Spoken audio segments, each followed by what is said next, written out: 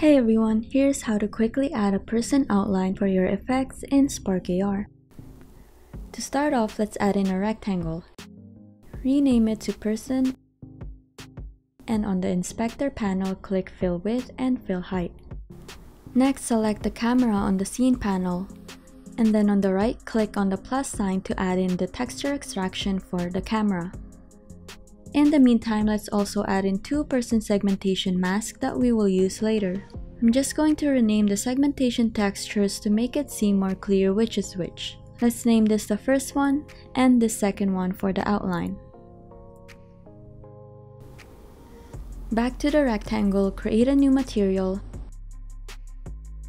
Let's name this person matte and change the shader type to flat. For its texture, use the camera, and on the alpha settings, use the first person segmentation. And now you can see it separated the person texture in the camera. To add the outline, let's create another rectangle. We can also just duplicate the one we already have, but rename it to outline.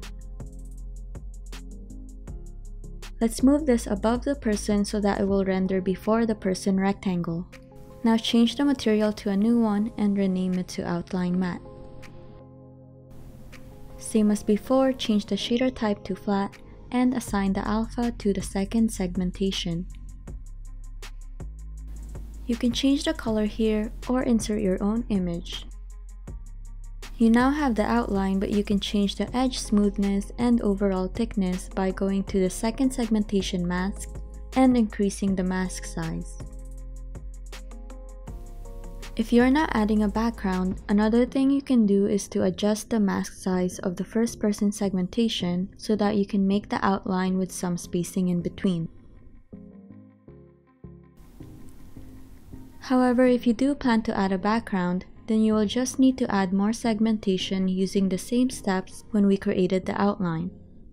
You can also play around with the blend modes. For example, if you change it to add, then you get this neon look of effect.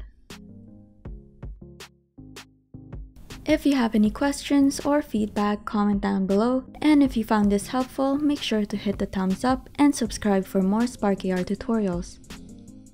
Thanks for watching, I'll see you next time.